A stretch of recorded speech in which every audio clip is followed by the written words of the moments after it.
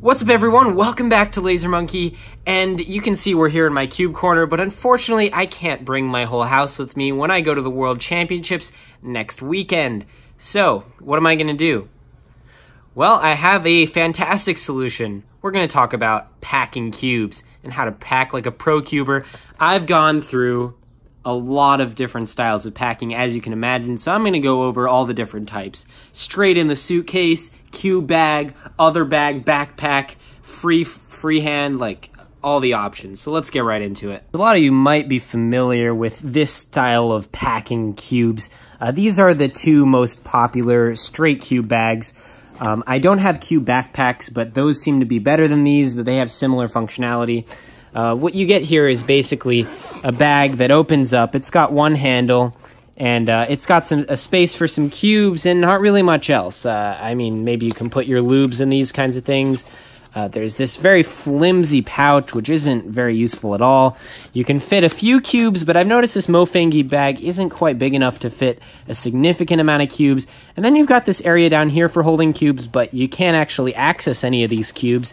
So you have to pull these out and then pull them out like that. It's a hassle. But if all you want to do is carry a few cubes and a few lubes, it's got this very nice pouch in the middle to carry a lot of stuff.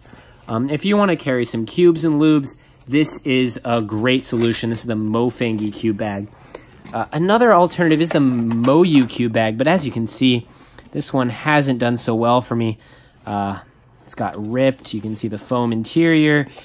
But it is a much bigger bag than the Mofangi. As you can see, lots of space in there, but it's just a straight bag. Nothing much you can do with that other than throw as many 6x6s as possible inside. If you don't have one of these cube bags and you're thinking, hey, I'm just gonna bring a suitcase, well, I've done this before, and I can tell you it's not a fantastic option, but you can just throw some stuff in your tiny suitcase and call that cube packing, but try not to do that. You might be thinking, Philip, what if I want to bring my giant cube? That was definitely not planned. Yeah, it doesn't fit, so you're going to have to disassemble it, which is going to make it really hard if you want to bring this in your personal item. Not a great option. I know a lot of you might be inclined to use a backpack, and a backpack is a great solution. You can bring a lot of stuff. You can bring your laptop. You can bring your cameras. This happens to be packed for the World Championships. We got a lot of camera gear in there ready to go, but this solution isn't lightweight. This thing weighs like 15 pounds. That's a lot to carry around at a cubing competition. If I'm at a cubing competition and my bag weighs 15 pounds, I'm not having a great time. I'm setting that down as often as possible. So that's definitely not the way to go. If you have one of the new cube bags, like one of the Mofangi ones, Gan, I don't know if Gan makes one, but any of these new cube bags, not like these, but they do make some backpacks nowadays. Those are really nice. So if you can get one of those and you like that for your cubes, that's awesome. Another option, which you may not have considered, but you definitely shouldn't do, is use one of these. This is a bag I got a little while back. This is a Nationals bag. From 2018. It's just a drawstring. Don't use a drawstring, guys. I've done this so many times. It's a terrible idea. The problem with the drawstring is that, first of all, these things break all the time. They're a nice souvenir. I use them for carrying very lightweight stuff on very short trips.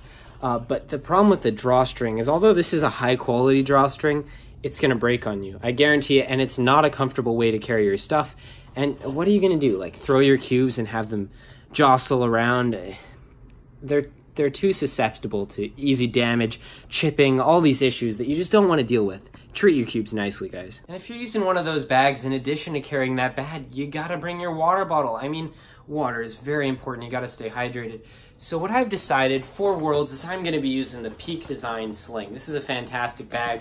It just goes right around. It weighs almost nothing. Carries all my stuff. It's so nice, guys. This is a 10-liter bag, and I'm going to show you what's inside. I love this bag so much. I use it for literally everything, and I think it's a great way to pack cubes. And first of all, we're going to talk about what you actually need to bring to a cubing competition when you're packing, because you really don't need to bring that much. You might think that you need to bring like all your cubes, bring your whole collection. That's definitely what I did when I went to my first cubing competition, I brought every single cube I had. I brought the biggest thing I had. I brought the smallest thing. Every single item had to be with me at the competition. You just don't need that. So inside you can see I have my most essential cubes, the most important cubes right at the top here. And they just fit all in there very nicely. I'm going to be using a GoPro this year. It's going to be interesting. This is a little 3D printed case I made for it just to get some better audio. But yeah, this is a great setup. You get so much battery life on these GoPros, so much extra record time, so low bitrate. It's really great. All these cubes just fit in very nicely. You have your hand warmers to give it a little cushioning, and you don't put all your hand warmers in here because they take up so much space if you're bringing another carry-on. What I did is I just put the rest of my hand warmers in my carry-on, and you can always buy those things on site. I also do a lot of videography, so on the other side here I've got my mic nicely put in there, my camera very easy to access, and I've got a little extra lens down there if I want to get some extra range.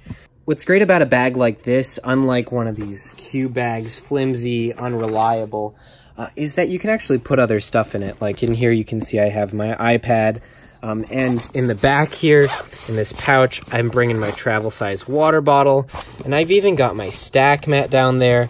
I've got my essential lubes. I've got a pair of stickers, because stickers, you never know when you're gonna need stickers. I remember when I was at the last World Championships in Paris, I needed sticker replacements, and I simply didn't have any, so I had to borrow somebody else's cube, and that was obviously a disaster. So definitely, if you're using sticker cubes, I'm only using one, so bring extra stickers for that cube. Very important. People forget it all the time. It's harder than you'd think to get stickers at a Rubik's Cube competition. Nobody has them for the cube you have. If they do, they don't want to give them to you because, you know, they need them. And surprisingly, the cube vendors don't typically have the cube stickers you need.